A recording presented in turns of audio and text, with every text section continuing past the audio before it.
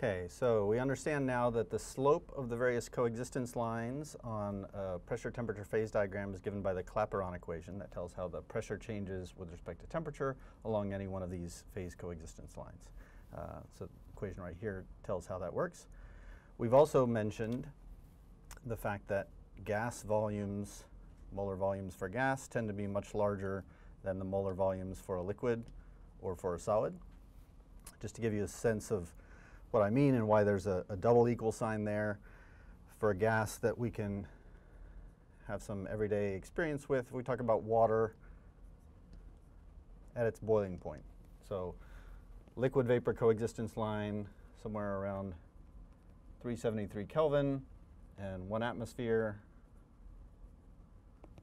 is the normal boiling point of water.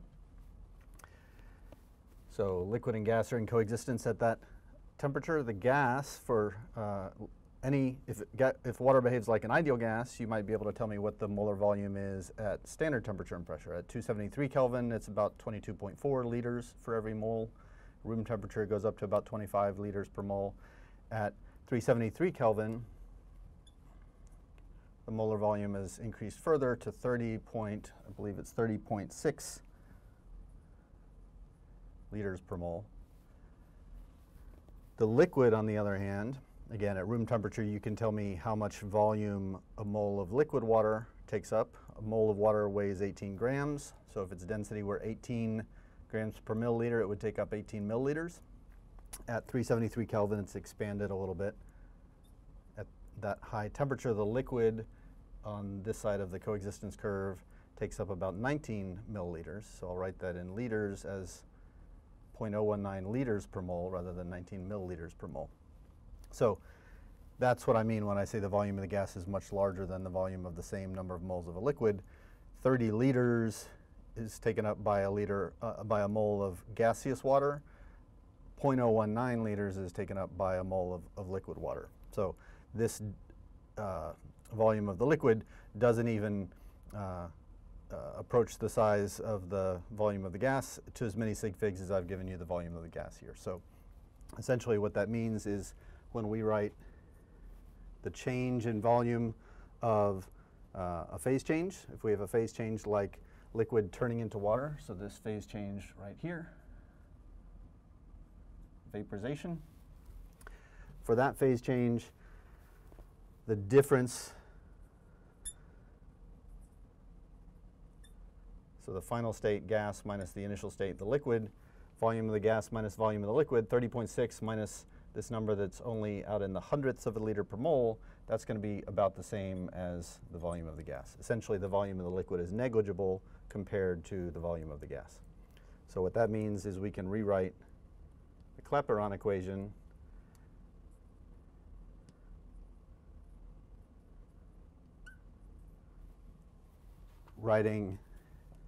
instead of writing the change in molar volume for the phase change, just write the molar volume of the gas, reflecting the fact that the liquid is negligible. So what that then allows us to do, if we assume that the gas is at least somewhat like an ideal gas, that molar volume is RT over P. So we can rewrite the Clapeyron equation now as enthalpy of vaporization divided by the temperature at which the vaporization takes place, and now I'll write the molar volume of the gas as RT, that's the temperature of the phase change, divided by pressure. So that quotient is in the denominator. Let's go ahead and rewrite that as, notice now there's two temperatures in the denominator, so I've got an R and I've got a T squared, and that's 1 over P in the denominator is like a P in the numerator. So we've got, for the specific case where either a liquid or solid is turning into gas, whether it's a liquid vaporizing, boiling, or a solid subliming, the volume of the solid and liquid are going to be negligible compared to the gas. And the Clapeyron equation simplifies down to this form. But now it's in a form where we can actually rearrange it a little bit and write, if I bring all the things related to pressure over to the left-hand side, So I'll bring this P over to the left-hand side and write dP with a P in the denominator, and I'll bring the dt over to the right-hand side. So that should be a molar enthalpy of vaporization.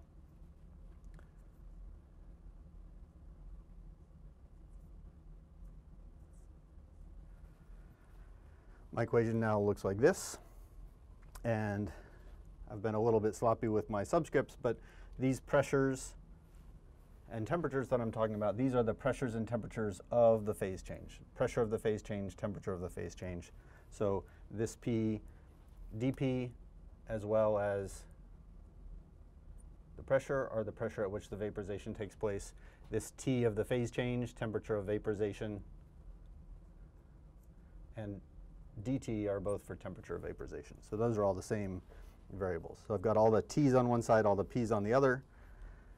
Now, what that lets me do is do an integral. So I can integrate both of those expressions.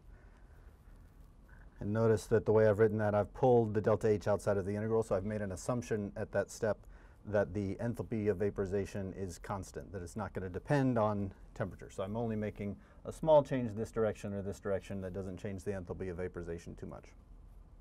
So we know how to do both of those integrals. Integral of 1 over p is natural log of p. Integral of 1 over t squared, I'll go ahead and write the delta H of vaporization over r. Integral of 1 over t squared is 1 over t, but with a negative sign. And I have to evaluate that integral between some initial state. If I start here and move to here, I've started at T1 and P1, and I've moved to some T2 and P2. So I'm integrating from P1 to P2 and T1 to T2. So now if I insert these limits into those expressions, I'll get on the left side natural log of P2 minus natural log of P1, which I'll write as ln of P2 over P1. And on the right side, I've got minus enthalpy of vaporization 1 over T2 minus 1 over T1.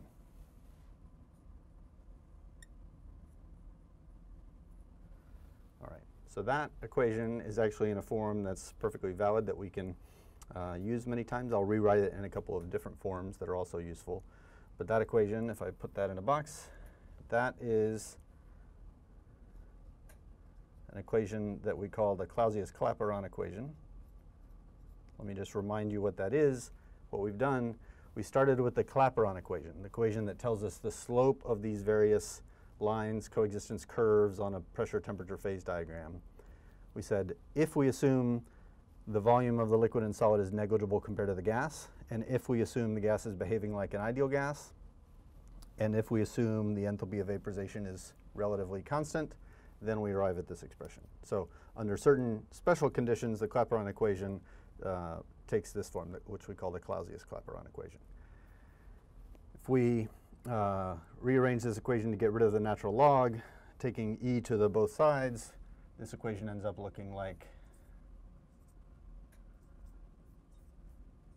so e to the minus enthalpy of vaporization over r, 1 over T2 minus 1 over T1.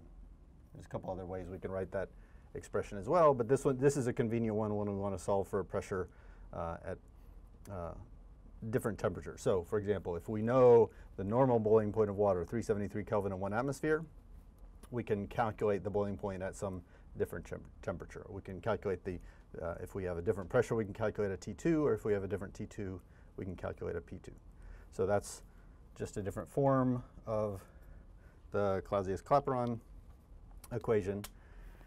So, as we said, what that allows us to do is calculate specific points along these phase coexistence curves as long as one of the lines, one of the phases involved is the gas, so liquid to gas or solid to gas.